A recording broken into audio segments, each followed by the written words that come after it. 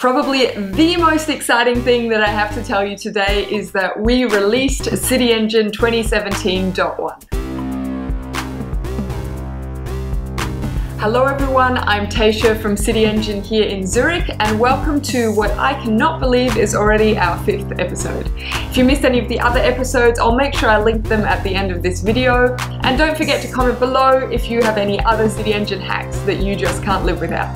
I'm also presenting another awesome award this week, so make sure that you add the hashtags CityEngine or CityEngineArt to any of your posts on social media. We've packed so many cool things into this release, more of which I'll show you in the upcoming episodes, and we're already busy here working on 2018.0. So head on over to our website, which I'll link below, and download your very own 30-day trial of CityEngine 2017.1. Today's CityEngine highlight is View Dome. I talked about view sheds 2 episodes ago, and View Dome complements this feature nicely. With the View Dome, you can get a 360-degree view of what's visible from your viewpoint.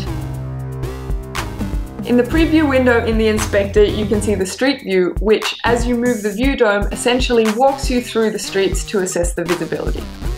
The View Dome is a great visual tool to help you make the most of your urban planning projects. And our artwork this week is from Alex Marginian. I'm absolutely in love with this. There's such a great vibe to it, and it's really cool to see so much creative and inspiring CityEngine stuff. So thanks for joining me in this episode. One last little thing before I go. So I've been getting a lot of love for my t-shirts that I wear here on a weekly basis. So if you have any cool t-shirt ideas or cool t-shirts that you think I should wear in a future episode, then please just get in touch with me by commenting below or reaching out to me through any of our other social media channels.